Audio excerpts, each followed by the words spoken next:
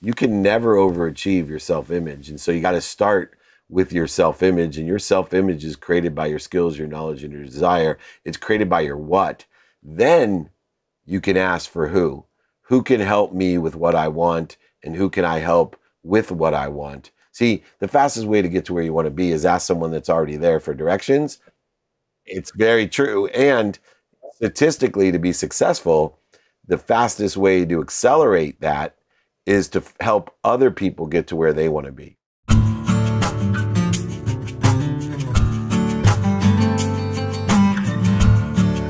Hey everybody, and welcome to a cold episode of the Slow Smoke Business Show. So I am outside in the 40-degree weather. I think it's 40, 35, something like that here. And we're going to be grilling some hanger steak today. So pretty basic concept. We're going to throw this on the grill, kind of go slow. So it's almost like a small strip of brisket or something like that. You're going to kind of treat it the same way. I've seasoned it the same way. And I'm really excited about our guest today. So while we're putting this on the grill, and I'm going to spray it a little bit so we've got a non-stick situation going here. So our guest today, I got to tell you, I'm pretty pumped. This is, you know, we have lots of really interesting people on this show, but today's guest is a guy named David Meltzer. And if you're not familiar with David Meltzer, David is a lot of things. He is certainly an author and a speaker and everything else, but the reason that people want to hear from him, he's lived an extraordinary life. This is an entrepreneur who had a massive billion-dollar exit in the 90s. This is a guy who got into the sports agency industry, and part of his career and his life was the inspiration for the movie Jerry Maguire with Tom Cruise. He built up an incredible fortune, lived a fast life, experienced a mindset shift that helped him get through losing it all and then building it back up again, this time with the goal of helping over 1 billion people become happy. So I can't tell you how excited I am to have this guest on today, and let's dive into it.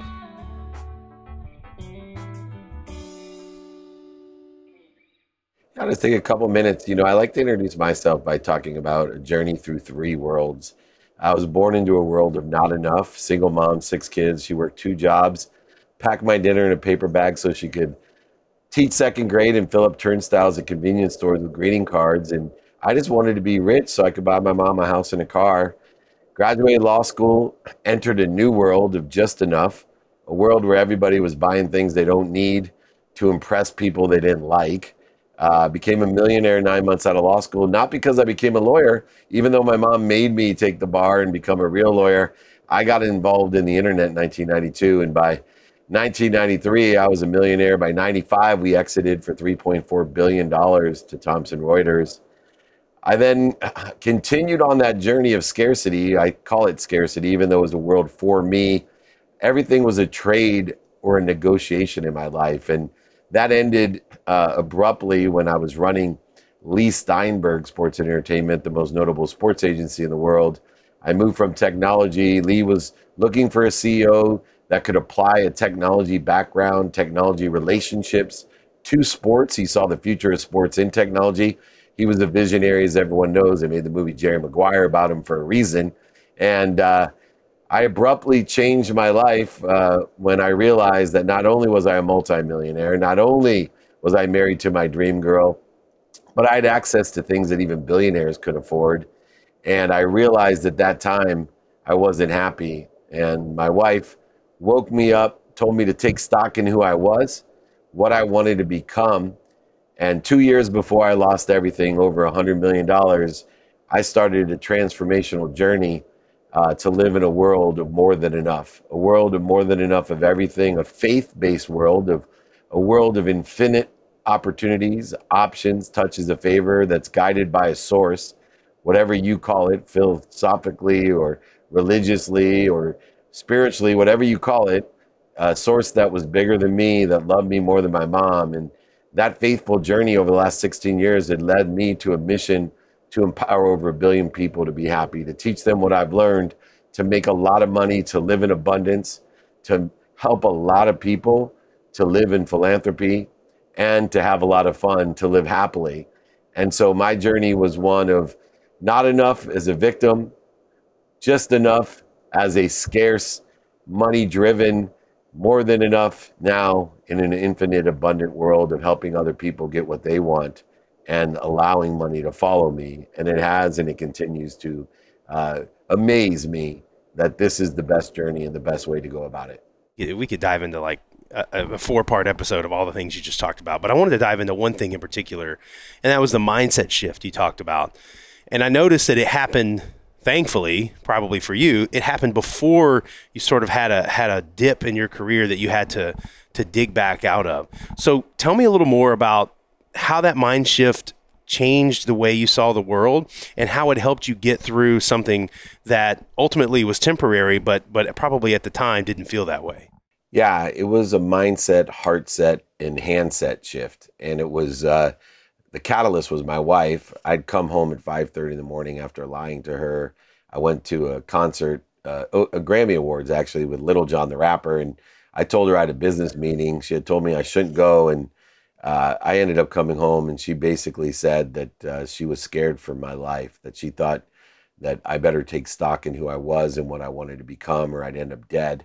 And I had 3 daughters under 10 at the time, married to my dream girl from the 4th grade, who we got married far later. She hated me when I was young because I was the first boy to ask her to go study at 6th grade camp and the last one to ask her to go study, as we've been married 25 years. It took me a night because I woke up the next morning and I was full of anger. I hated my wife. I hated my best friends. I hated my dad, my mom. And it was really interesting as I sat there hating everybody, blaming everybody, justifying, my success, monetary success, and justifying my unhappiness, the lack of fulfillment, passion, and purpose in my life.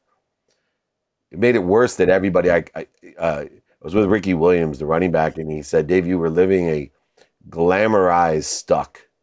It's the worst type of being stuck, when everyone's glamorized where you are, but yet you're stuck. And everybody wants to be Jerry Maguire. Everybody wants to be rich. Everybody wants to have a great family. And yet you feel stuck. And it makes it way worse that everybody dreams of having a life like yours and you're miserable. Well, I sat there on my bed hating everyone and everything.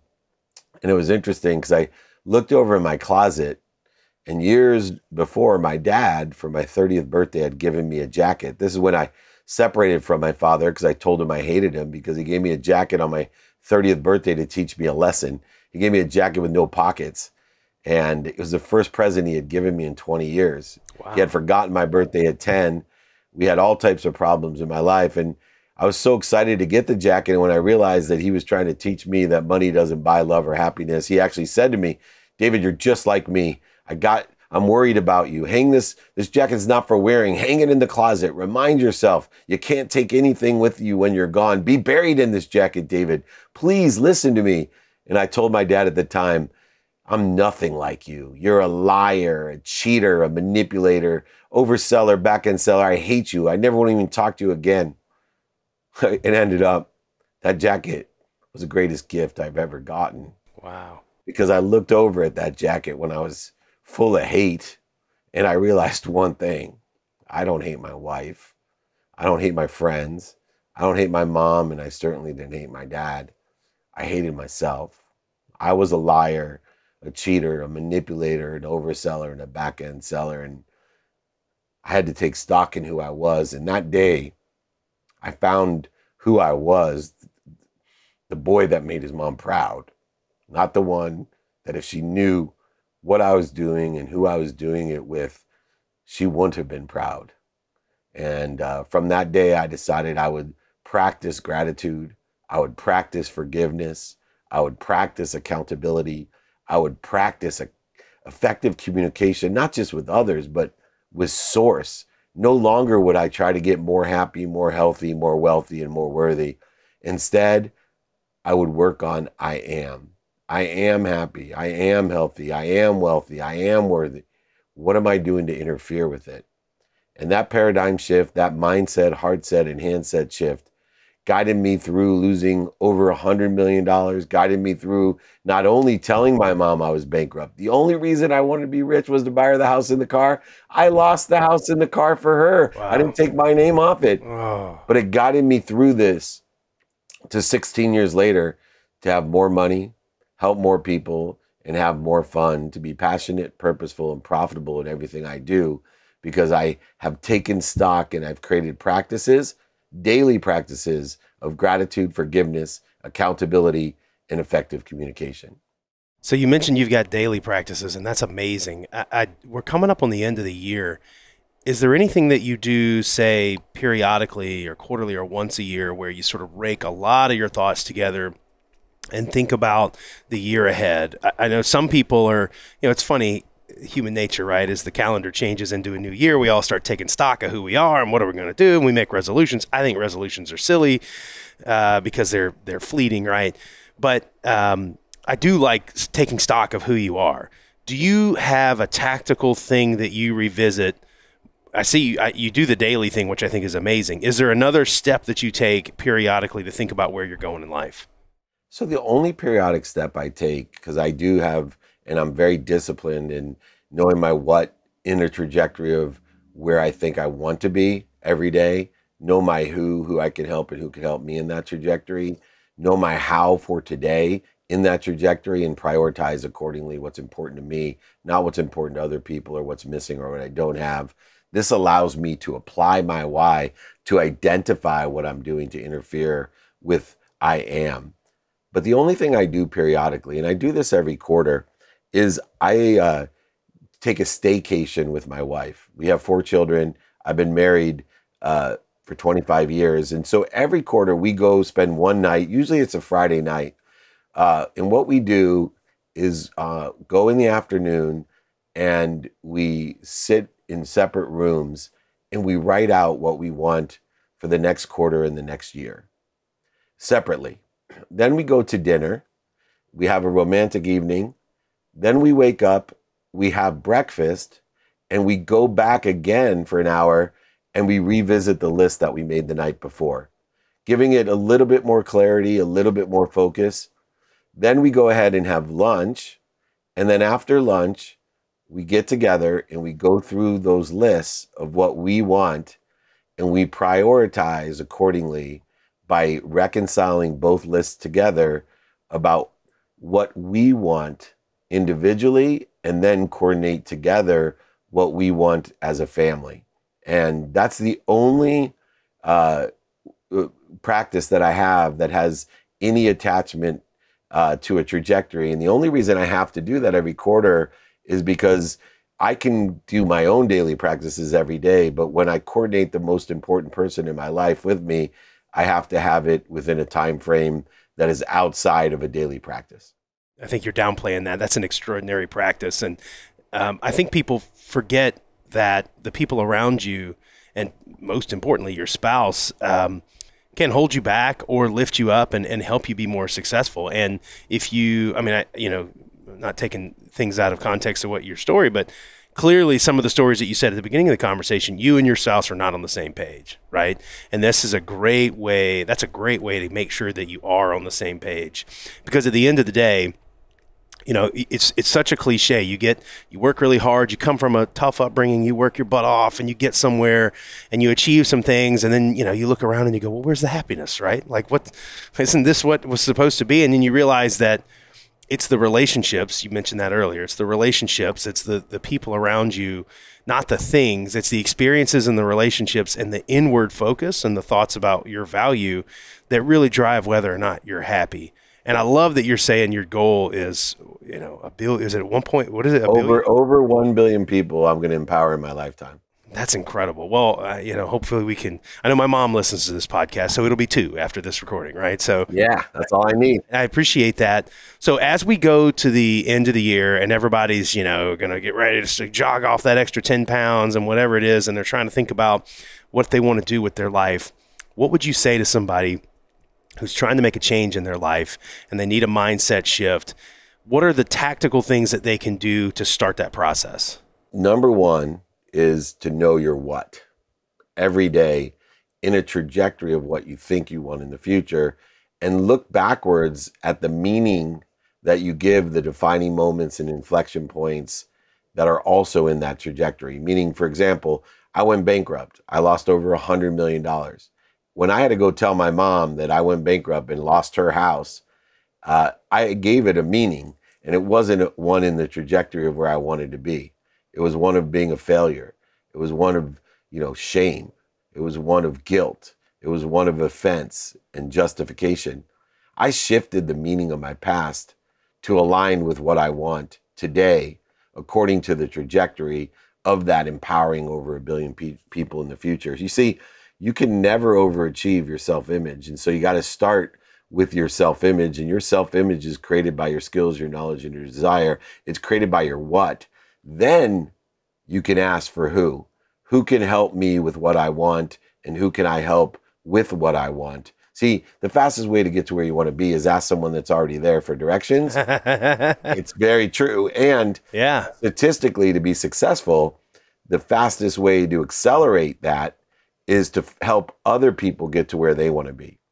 By doing so, you create a community of sponsors and power sponsor. You create a community and a consciousness of people who are trying to help one another and people who know people that can help one another. You see, the statistical success and momentum, the acceleration that occurs by asking for help and offering help is an extraordinary exponential factor in life that most people don't take advantage of. And if they do, they only take advantage of helping others. They don't see the value and humility in asking for help. And when we ask others for help, there's nothing that will make that other person, there's nothing that will add more value to somebody's life than asking them for help. We feel so important. We feel so powerful when somebody asks us for help, yet we deny that power. We deny that light. We deny those lessons by asking other people. People ask me all the time, what would you tell that 18-year-old Dave, that arrogant young man who thought he could change the world and be rich and buy his mom a house and a car?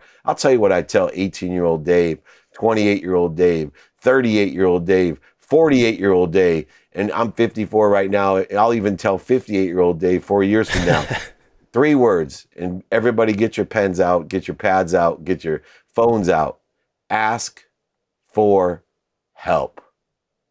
Radical humility, allowing the power of source. You are an incredible resource when you ask for help.